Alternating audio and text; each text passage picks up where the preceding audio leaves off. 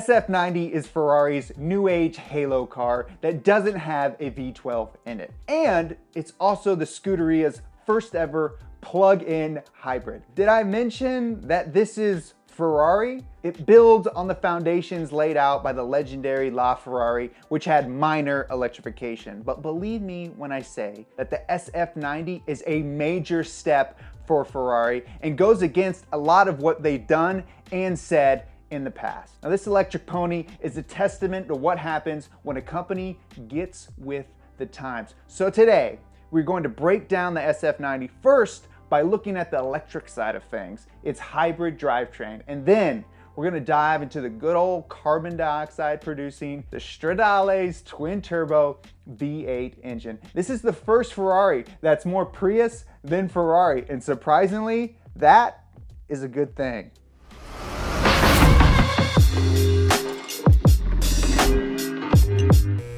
Ferrari is a company full of contradictions. They cash in on their racing heritage and pedigree when marketing and selling road cars, and yet they haven't won a Formula One championship in close to 15 years. That's right. What are they doing? They make grand statements like Ferrari will never race in esports, and then just 2 years later, Charles Leclerc is off winning e-races. In 2010, Ferrari chairman Luca de Montezemolo, nailed it, said the company would never make an electric car, and now we have a plug-in hybrid Ferrari as their halo car. Now, if you don't know what a halo car is, it's a manufacturer's light-up sign. It's them shouting, hey, this is what we're about now. Thought we were off resting on our laurels? Well, we weren't. We're doing cool shit over here. Yes, it's designed to make you drool, but it's also the brand showing the world that it's putting their best foot forward. It shows the people the future goals and direction of the company. So, is electric the future of Ferrari? Well, let's look at the SF90's hybrid system to find out. This is Ferrari's first ever plug-in hybrid. It's only their second car to feature electrically produced horsepower after the LaFerrari. Now, the fundamentals of a hybrid powertrain are pretty much the same, whether you're talking about a Ferrari or a Prius. You guys probably know the drill. The idea is that in addition to an internal combustion engine, one or more electric motors offer additional horsepower. Now, these electric motors are powered by a mixture of electricity from a plug-in source, and by electricity, the system is able to harvest from the combustion engine via methods such as regenerative braking. I'm gonna call regenerative braking regen braking because I can't say regenerative more than once in a minute without messing up. So we're gonna call it regen braking. So when I say regen braking, it means regenerative braking. See? Up. Now, regen braking is when you take kinetic energy from your moving car and you store it as potential energy in the form of electricity and a battery for later years. When you go to step on the brakes, right? The car's electric motors then get put in reverse, causing the electric motors to run backwards, slowing the car down and turning your kinetic energy of the moving car into electrical potential energy that you can use later on. Let's look at a Prius, for example. It uses a 1.8 liter 4-cylinder gas engine as well as a dual motor system powered by an 8.8 kilowatt hour battery. And the power is generated by either plugging it in, like that, or like we just mentioned, regenerative braking, also known as regen braking if you can't say it. With the SF90 Stradale, it uses not one, not two, but 3 electric motors. One electric motor powers each of the front wheels, which also allows for torque vectoring. Now, torque vectoring is actually pretty cool. Typically, you have a differential that transfers the torque of the engine to the wheels. But with a car with torque vectoring, you have the ability to control and vary the amount of torque that you're supplying to each of the wheels that have those motors. And this allows the wheels to grip the road better, which means you can increase your handling capabilities, you increase your grip, and overall, you have a more stable car. Those motors also provide the car's reverse power, as the 8-speed dual clutch transmission has no reverse gear. And that lack of a dedicated reverse gear helps the transmission be significantly smaller and 22 pounds lighter. It also has a shifting time 30% faster than the previous Ferrari's dual clutch system. It takes just 200 milliseconds to change the gear. You want to see how fast 200 milliseconds is? Check this out. Yeah. Oh. It's this fast. I bet you're noticing that I'm not wearing shoes right now. I have a Florida shirt on. I'm not wearing shoes. Gosh, dang it. I'm not setting a good example. Now the third motor sits between the transmission and the combustion engine. And altogether, these three electric motors add 217 horsepower to the drivetrain. Together, the electric motors and the turbocharged combustion engine deliver an amazing 986 horsepower. This car stores its power via a 7.9 kilowatt hour lithium ion battery, which is also capable of being recharged via regenerative braking. We already talked about that.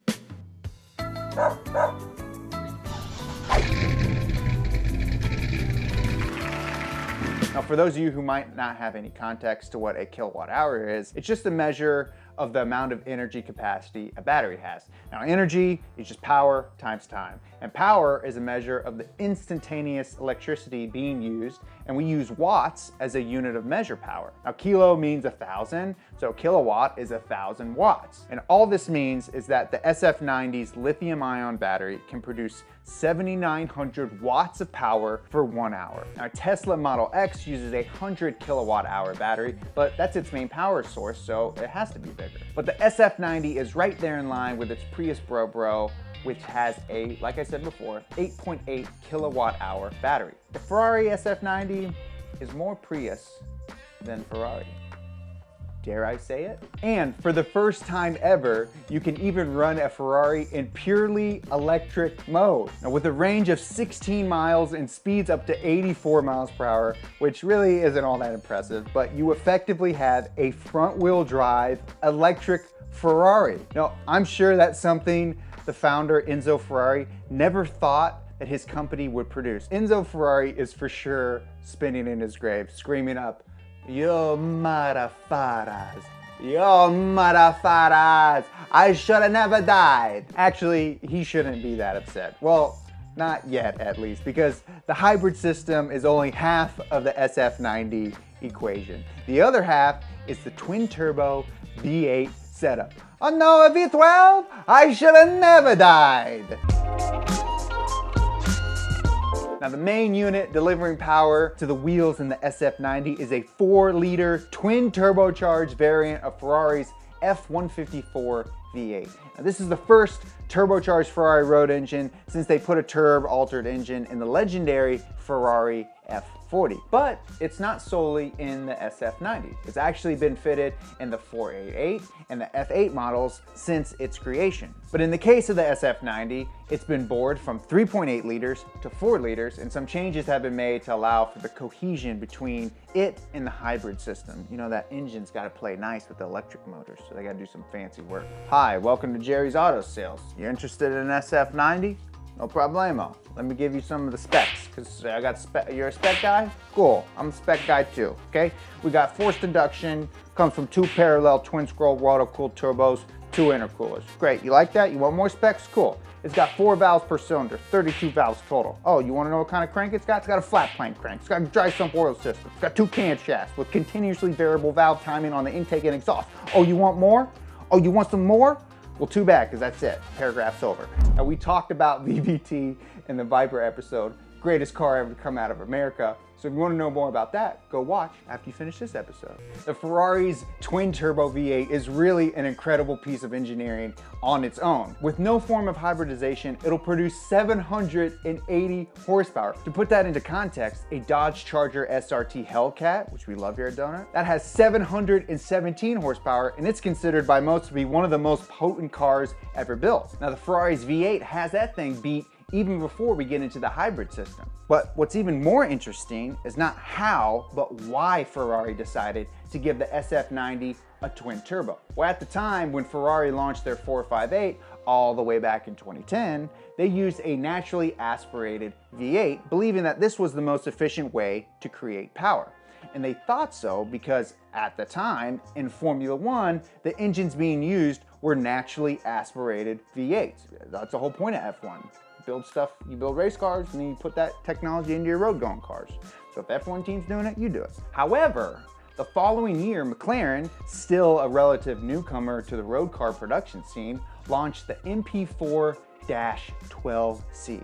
Like Ferrari's flagship car, the McLaren was a mid-engine, rear-wheel drive supercar. But while the Ferrari had a high displacement, naturally aspirated V8, the McLaren had a far smaller 3.8 liter V8 with twin turbos. It produced more horsepower, more torque, and was more economical. 5 years later, that's a lifetime, Ferrari took a page out of the McLaren book and used a smaller displacement twin turbocharged engine in their 488. Now what I'm getting at is that this is a pattern Ferrari have been falling into for the past few decades. They make amazing cars, but sometimes they hold on to that aging technology for far too long, while their competitors innovate and reinvent, and they take more risk, and oftentimes they yield better results and more future-proofed performance. And if you look back at the supercars from each decade that really stand out though, you'll see that the majority of them are Ferraris. Starting in the 50s and the 60s, the Ferrari V12 250 GTO was and remains the most sought after car ever built. You got the 288 GTO, the F40, the Enzo, the LaFerrari. It's the same story. Now, Ferrari aren't often the pioneers of new road car technology. That accolade tends, in more recent times at least, to be awarded to McLaren or Porsche. But when they do decide to do something, boy oh boy, do they do it well. And this is exactly what they have done with the SF90 Stradale. But where do we go from here? It looks like history will repeat itself. Ferrari's head of marketing, Enrico Galleria, basically said that, hey, battery technology, it's not there yet. It's not up to the Ferrari standard. In order for us to build a Ferrari that's purely electric, that technology's got to be a little bit improved. We're not ruling it out. We're saying, hey, we're gonna build an all-electric Ferrari, just not yet. There's gonna be a day when only electric Ferraris are gonna be zipping around a racetrack. And instead of V8s and V12s, all you're gonna hear is buzzing by. But it doesn't even matter, because the best Ferrari ever has already been built. They have 40. And if you don't think so, go watch this episode of Up to Speed and then come back here and tell me otherwise. And if you can't, I'll give you one of my dirt bikes. Follow me on Instagram at Jeremiah Burton. Send me your address. I'll ship it to you. But you're not going to be able to, because the freaking F40 is the best car ever. Anyways, thanks for watching. Bye for now.